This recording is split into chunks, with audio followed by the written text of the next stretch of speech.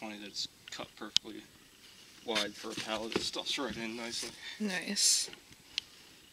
Yeah, this is more insulation you managed to get for free. And especially, you know, you want to... 2 full vats. Oh, nice. So, cut them open, they explode a lot bigger than they... A lot more in there than it looks like. Yeah. It'll work, especially because the ducks we have are migrating ducks, so we want to keep it really warm in the winter time. Stuff sucks to work with, though. Yeah.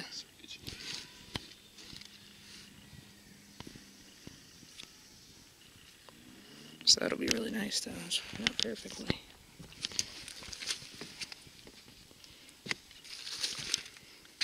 And we're going to use the nice plywood for the inside to go over it. Like what we've got for the floor.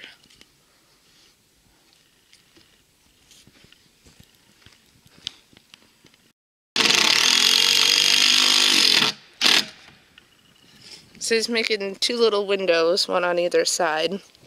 That way we can ventilate it in the summer too, because it does get pretty warm here during the summer, especially with the roof beating down in the sun all day and everything. He's just setting the framing right now, and we're going to put the windows in later because we don't have them yet, and we want to get the ducks outside, but that way it's all set so you can just cut the hole and put the window in when the time comes and the insulation isn't in the way or anything. So it'll be good. He did get one inner wall partially up, so he's doing the particle board here, and then he's going to put on the nice plywood over that, and that way nothing should be able to bore through that or anything trying to get through the ducts. It'll be nice and sturdy. Got the door there. He is going to put an actual door on it. We picked up hinges and a lock and handle yesterday that we'll use for it. A nice padlock on it so no raccoons or anything can try to open and get through. They are very smart, so...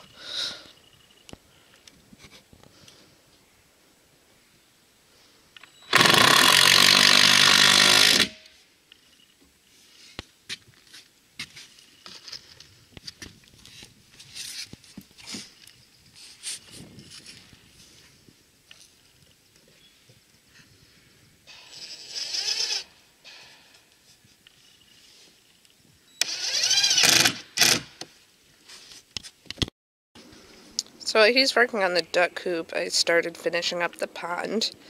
If you watch our previous and original building a duck pond video, you'll see how this was dug out. But I got a nice, really heavy-duty green tarp, so it's not, you know, a eyesore or anything like that. But I laid it down about as flat as I'm going to get it right now, and I'm going to start putting some rocks and dirt along the outside and rocks along the inside to pull it as tight as I can. That'll be the next step, and then we'll keep finishing it up.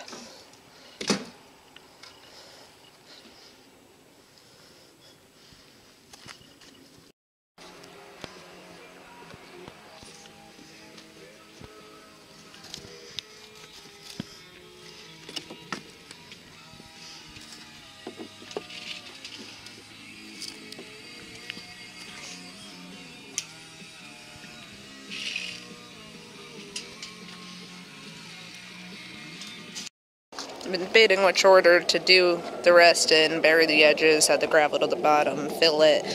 But I'm going to add some water to it first, and I guess make sure it's holding level and holding the water before I go ahead and bury all the edges. It is going to make extra steps because it's going to be a pain to do everything once it's got water in it, but I'd rather not have to redo everything if it doesn't hold. So we'll see what it does here. Chris is still working hard. Getting the actual finished inner walls up.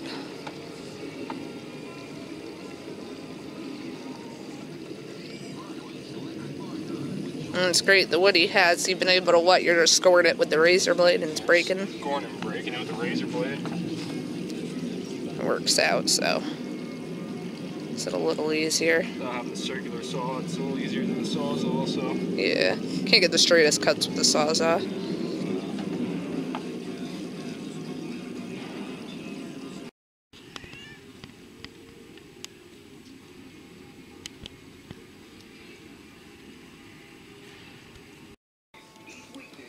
So the pond seems to be holding water okay. I only added about a foot because I don't want to drain my well out. I got to fill this in portions.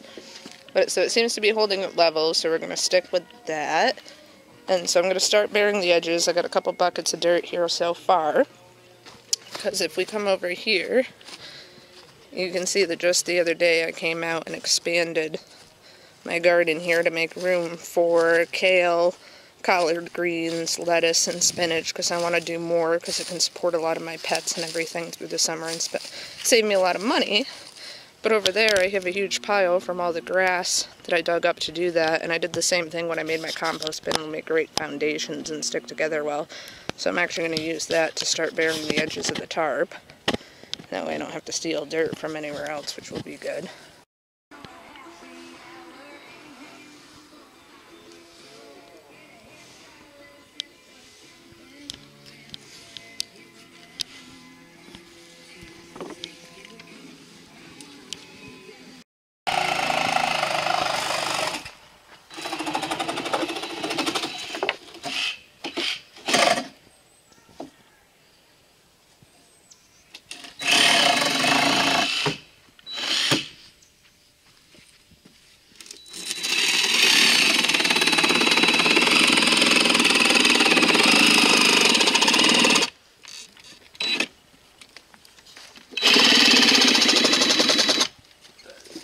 Sounds like it.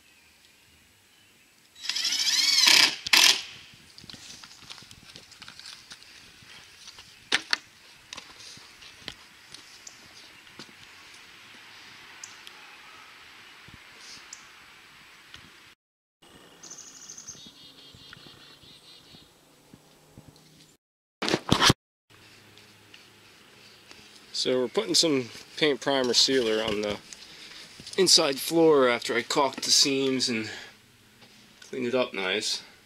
Try and give it a little preventative barrier from the moisture and them destroying the wood. So now we're starting to work on the outside. We still got a little bit of work to do on the outside, but trying to get it ready enough to go camping in a couple weeks. You know, put finishing touches on it. But yeah, it's coming along. Roof's screwed down, so the roof's all ready to go. Just finishing it up.